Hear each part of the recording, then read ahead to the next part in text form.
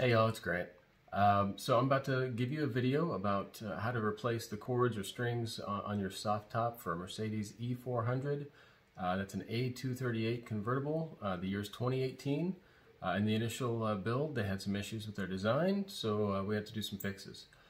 So a couple things before you jump into this video. First off, recorded it late at night. It is what it is, you know, best effort kind of thing. I hope it helps you. I really want to kind of contribute something here.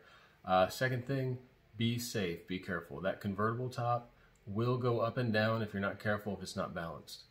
First thing I'll tell you is when you go to put the soft top halfway up or halfway down, depending on where you're starting, just don't hit the brake pedal, hit the start button 2 times so you get the ignition to the on position, then hit your brake pedal, move the soft top up or down with the little lever halfway, and then let off the brake and press the start button again so it turns everything off, and then get the key at least 10 feet away from the car. So if you do that, what happens is the car kind of shuts down and it doesn't stay in an active mode because the key is really close. If you keep the key in the car will eventually shut the top or either open it or close it, depending on which way is closer. Which is really dangerous. So be really careful whenever you're working around all these mechanics, these moving parts of the soft top. Get your hand pinched in there, or your wrist, or your elbow, you're done. So do not reach in, you know, more than your wrist length for sure. And when it starts moving, make sure you can get your hand out in an instant. Just be really careful, please. Second thing, I'm not a mechanic, I'm not trained, I'm not certified, and I'm way not insured to fix your problems. So if you're not comfortable doing this, don't do it. But definitely don't come to me saying, Grant, you said you should do this and now I'm hurt. Sorry, not my problem. You're doing this at your own risk. Just trying to help out some friends who might want to also do this job on their own. So I hope you enjoy the videos. Please be safe. Be very careful. Anyway, enjoy. Thanks. Hey, this is Grant. How you doing?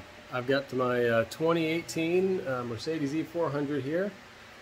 The convertible top has some issues with the little strings or cables that help close the top when it goes up and down. It keeps the interior liner all connected to the frame. The problem is they've got a design flaw, really horrible design, and those cords inside there tend to fray. I'm going to include a couple pictures in here so you can see the before and after. But what this video is I've done one side just to make sure I can figure out how to do it.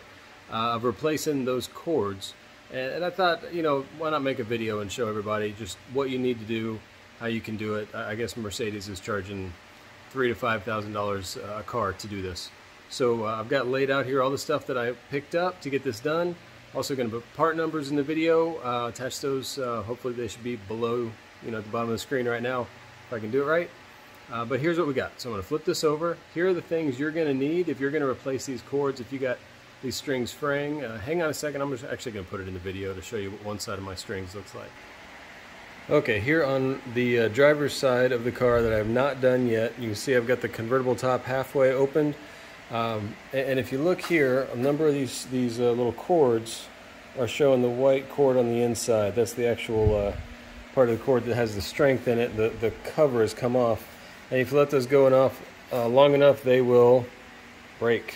So I just thought this is unacceptable. I'll just make it part of regular maintenance to get that fixed somehow. But I haven't seen anybody that's figured out how to do it yet or been brave enough to go at it on this car, because beautiful vehicle. You hate to take major tools to something this nice when it's still pretty young. So I'm going to go back over to my bench and show you the tools we're going to use to swap out the bad strings. Okay, we are back over here at the workbench, and I apologize, it is very late at night, so if I ramble a little bit, you're going to have to let it go. I started on this in the late evening and still going. So again, part numbers are going to be at the bottom. So the first thing I did was call Mercedes, and thanks to Kay at the MB World, Koenigsegger got me the part numbers, so I was able to use that and get 2 things. One is this roll of cloth tape. Super expensive for a roll of cloth tape, but you know what? For $100 instead of $3,000, I thought, why complain about the cost of the individual pieces? And also, the kit itself came with a bunch of the strings, like everything you would need to rebuild the top on this car you've got it here. So there's way more here than you're actually going to need. What we're going to really use is a number of the strings, and if you look at these things real closely, you can see each one is color coded. And the old ones on the car are also color coded. So what you're really going to be doing here is matching up, replacing a blue string with a blue string and a green string with a green string, etc. You can just find the strings that you need to replace and replace them. So we're going to need the strings. We're going to need these little, you see that there? I forget what it calls these things. These little rings just crimp around the loose end of the string. You see one end of each string has a hook already. It's attached to this little eye hook, and then the other end is just open. So these clamp around, these rings clamp around the open end. Then you're also going to need these rivets. You're going to need the long rivets. It comes with a bunch of short ones and a bunch of long ones. You need the longer ones, and the way you tell the difference, they look like little swords, right? So the ones that have the bigger sword handle are the ones you're going to use. It's just two sizes there. So there's plenty of them there. You can practice with one. So that means to put it on, you're going to need a rivet gun or a rivet tool. And then you're going to need, and I got to look and see exactly which size I ended up using. I think there's a size on this thing. It says 4.0 on the tip.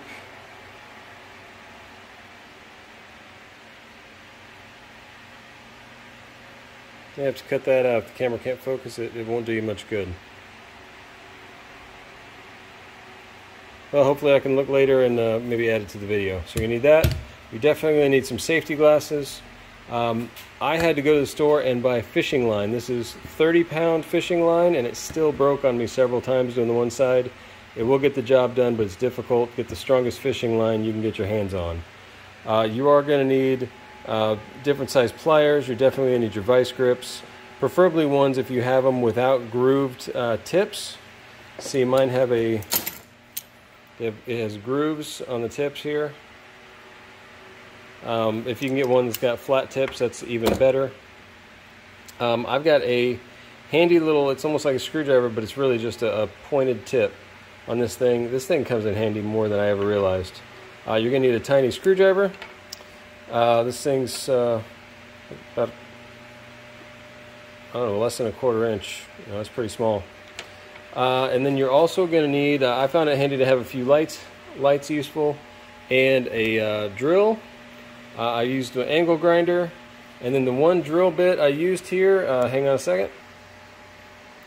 Okay, the one drill bit that I used here is the 1/8 size. So you need your 1/8 size drill bit, and I've already gone through one. Hopefully the second one will last me the rest of the night, because I don't have any more here of that size.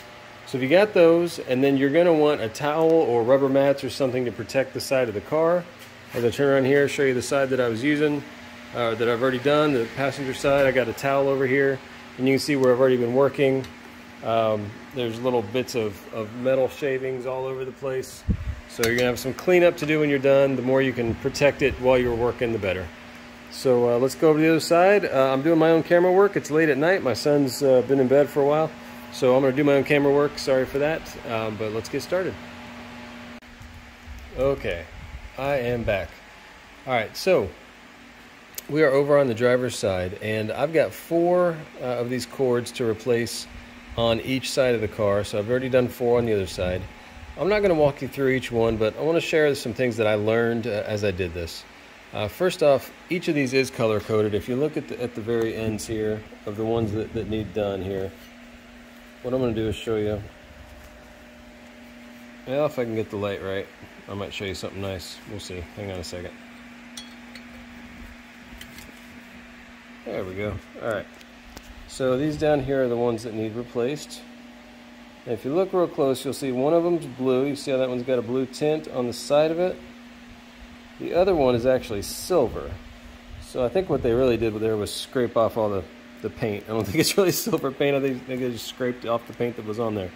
So anyway, that's how you get your right cables. Now, the really, really important thing is here to get the right color replaced with the right color. And the reason for that is each one is measured down to the millimeter on its length. So I definitely recommend you use the Zentry step-by-step instruction guide for doing this thing.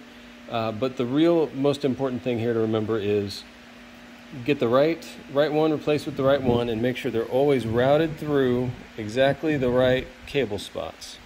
Now the most tricky part of this is, you know, what I thought it would be is getting these old rivets out and replacing them. That actually turned out to be the easy part. So you can, what I did with this lower one is just drill it out. If you drill it out, and you can push it out the other side. To push it out, by the way, you will need to close the convertible top about 3/4 of the way. I was able to do it with a little bit of effort by myself, but really what you want is a helper to move it. As it moves forward, what you'll see is on the back side, I don't know if I can get the angle on here or not. Let me see if I can show it. You see the back of that rivet right in between, there you go, right in the middle. Right in the center of the screen, you see that the little silver dome looking metal piece of that rivet between the black metal pieces. It can't go anywhere until you almost close the top, and then that piece to the left gets out of the way. So this piece here gets out of the way, and then in the middle, that I'm actually trying to point at it here, if I can get my angle. This is horrible. There we go. So right beneath my finger, you can see the other part of that rivet. It won't come out. So if you drill out this side here, where's my finger? If you can drill out this side here, that's great, but you can't push it through and push the thing out until you get the top closed. So that's a tip for that side. Another tip is up here on this top one, what I did was grind this side of the rivet off. So just ground that thing away. And what I did the first time that was a little wrong is I ground it too much, tried to grind it away. What you really want to do is grind it flat enough that you can get your drill bit on it, and then just drill it out. I also was very careful to take pictures of the front and back of everything I was doing before I did it. I took pictures of before, multiple angles, everything I could do to get color and points of view. So I knew as I put it back together, when I put the next rivet on, everything was in the exact same way it was before, just with the new cables. The other thing that I learned here that you guys are going to want to do is these where the cords come in and they attach to the top here. They go through these holes here, and that's where you're going to use your fishing line. You're really pulling the new one through, like the instructions say. Pull the old cable through and use a. I think it says something like it says rig it, basically is what it says, and fish a line through. Don't worry about attaching it to this old one. Just pull the old one out. And the fishing line can just go right through it's a little tunnel underneath the metal here. The fishing line goes right through that. You can fish it through real easy on every single one of these things. The other thing is these metal pieces at the top here, these end stops that have been crimped on, those just push out with a screwdriver. So hopefully I can show you one of those, but they come out really relatively easily. I mean, it's not a big deal.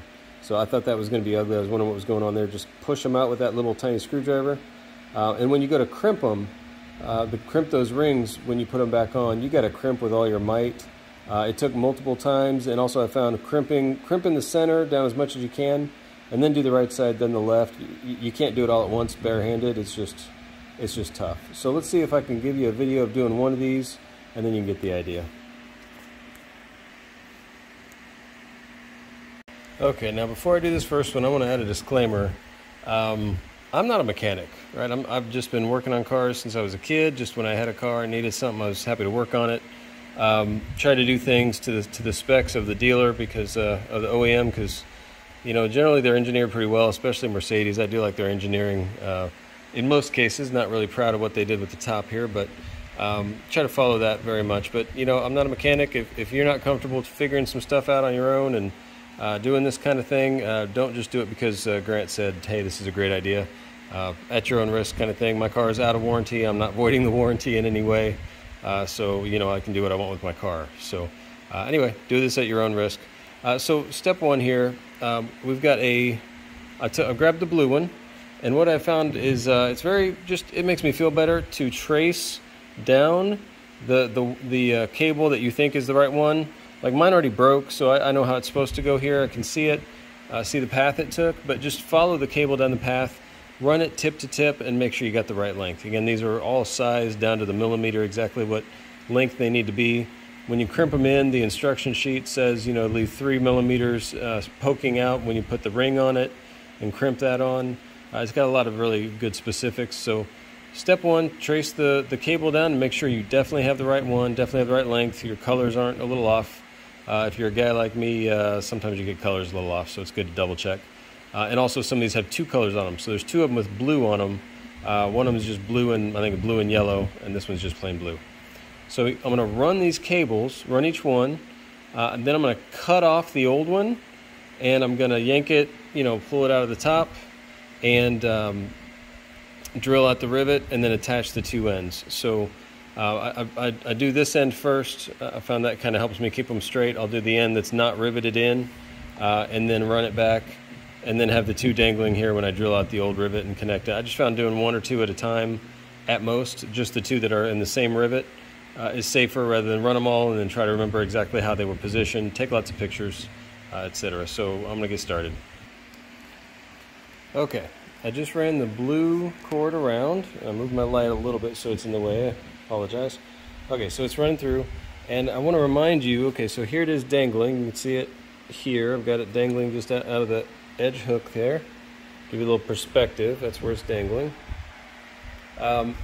You do need to run it so that this eye hook here at the end, the eye at the end is dangling, and you run it through just with the raw end of the cable first, because this eye can't go through all the little loops. So there are some little eye hooks and things that end can't go through. You always feed it with the loose end first. And on this one, on the blue one, and as well as on the silver one for this lower pair that I have to do, it's worth noting that back in that pillar right there where they go around the corner there and then they loop back and then they come right down there and boom, that's where it attaches. So right here is the old blue one, right? It attaches there. It's worth noting that on that back pillar there, right back here where my fingers are, there are actually two hooks. There's one you can see and one you can't. So that ring you see it go through, there's actually another one back behind there. You have to reach back with your hands and feel it and make sure that you poke the cords through both of those hooks. So now what I'm going to do is grab my screwdriver and see if I can one-handed show you how this the other end comes out. Okay, let's see if I can do this one-handed on this one. I do not recommend trying this because it's a pain. But basically all I'm doing here is, you see my screwdriver going in, poking the back of this. That will, oops, sorry. If you just stick it back in there, back behind it, and poke it back and forth on the two sides, it will come out. So it looks like I can't do it one-handed, but that's all you're going to do is poke that thing from the back side with the screwdriver, and it'll pop right out. I'll show you what it looks like when I get it out. This is alright, so what I found is this is a multi-step process. The first step is get the cord to where it's poking out the right amount, out the edge of it, and you give it the initial first squeeze real good. And that gets it so that the ring is on there. And then it takes multiple other squeezes. You get your vice grips a little bit tighter each time. And you do a few more. So it gets more and more set there. And that ring just gets flatter and flatter and flatter. Now you look at this here. See how that ring is getting a little flatter? Now you're going to have to squeeze with your entire life force to get this down. They want it down to 3.75 millimeters, give or take a quarter. So in order to measure that, I've got a handy little measuring guy here. Forget what this is called, but it does the job. And it says with the first two squeezes, I got it down to 6.34 millimeters. So again, I've got a lot of work left to do. You're going to find getting it down to 3.75 requires a lot of work and multiple iterations and doing right then left at the very end to get enough strength on it. But anyway, that's that. Hang on while I get there and then I'll come back to you. Alright everybody, we have success. We have it down to 3.81 millimeters thick. So if you can get that, you are in really good shape. And what that's going to allow this thing to do is we're going to be able to pull the string back through. So I'm going to pull it from the other end here. And what it'll do is this will help it to fit nicely up in that little cubby. And that's how it stays put. and so it won't come out. That size crimping and that amount of energy, you can tell it's not going to come out of there, and it'll pull your top up and down.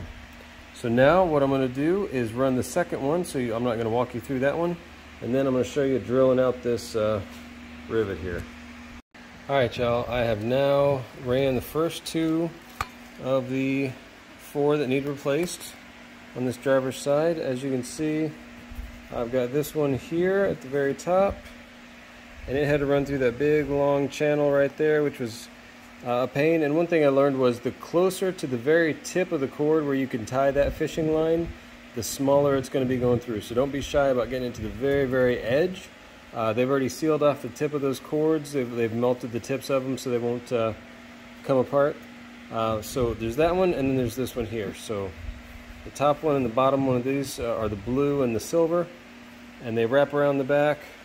See, the cords are all real nice. Now they're hanging here ready to attach. I've taken pictures so I know exactly how the original two were riveted on here. And now what I'm going to do is take that 1/8 inch drill bit, and I'm going to drill right in the center of that rivet. Okay? Hang on. Alright, again, I'm going to try to do this with one-handed. So you see how the drill bit just fits right nicely in that rivet.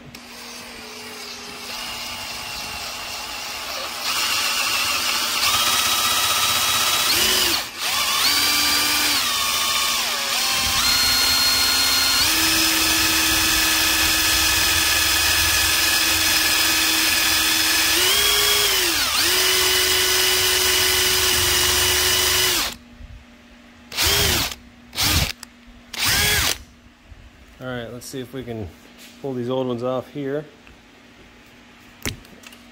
Alright, see, I gave that a yank and that just came right off. Now, the problem is, part of the old rivet is still there, but it won't come out. So what I'm going to do is, see how it's, I don't know if you can see it there. Again, put down my stuff here. Again, back behind there, the head just can't come out, but it looks like I've drilled it enough it will pop through once I clear the way. So what I'm going to do is try to move this forward. As it comes forward, you should see if I can get some light on this.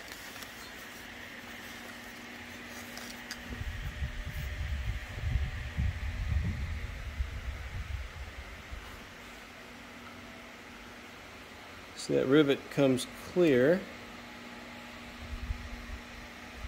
There it is. It looks like it's clear, so I'm going to just push it out with that little pick screwdriver that I've got there, a little tiny one with the pointy end. There it is.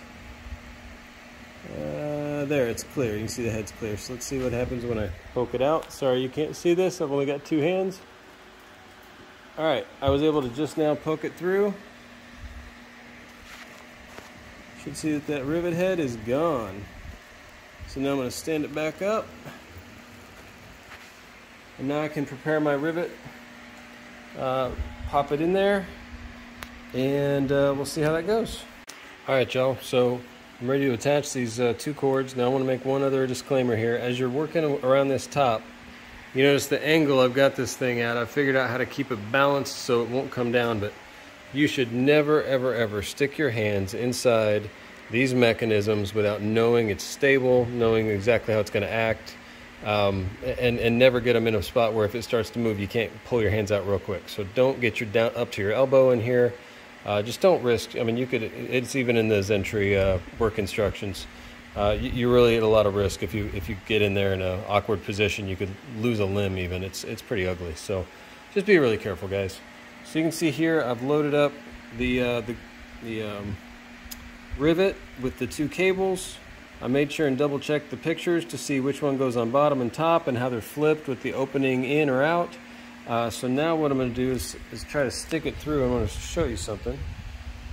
So when I stick it in here, yeah, it's great, but it only goes in part way. Why is that? Well, again, I've had to lift the top up so it stands on its own, but that rivet, the new one to go in, needs the same thing the old one coming out needed, which is the top to be almost all the way down. So I'm gonna have to hold that with one arm on my left arm. When this thing pops in, I'll just make sure these cords are exactly where the originals were, and then we'll rivet it in. It's just a few squeezes on here, and then the head snaps off, and you're done. So sorry I can't show that, don't have a cameraman, but that's really it for this step, and then I'll do the other two cords, and we'll talk about the wrap up and clean. All right, y'all, so now I got the two additional cables replaced and in place.